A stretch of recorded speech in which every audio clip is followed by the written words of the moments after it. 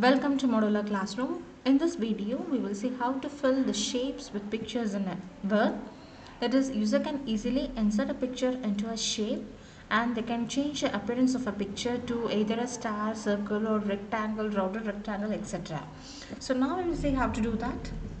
Just go to a plain MS Word document and you can click on the shape and you can insert the shape which you need, which design you need. You can choose any design.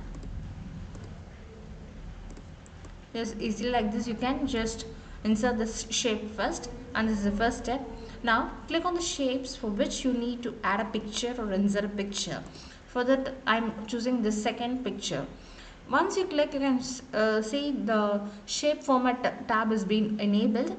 Here on this format tab, on the shape styles group, you just click on the arrow next to shape fill, and on the here you can choose this picture.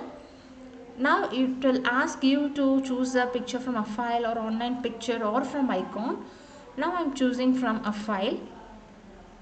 It opens me the location of the folder that contains a picture that I need to use. Now I can choose the picture file and I can just click insert.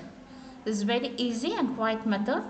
Again, I also can able to give the change the format to shape in any appearance. Likewise, easily I can insert any shape.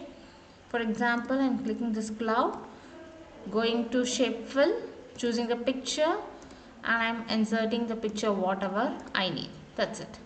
It's very easy to insert a picture into the shape and it is cropped according to the shape. So thanks for watching. Stay tuned.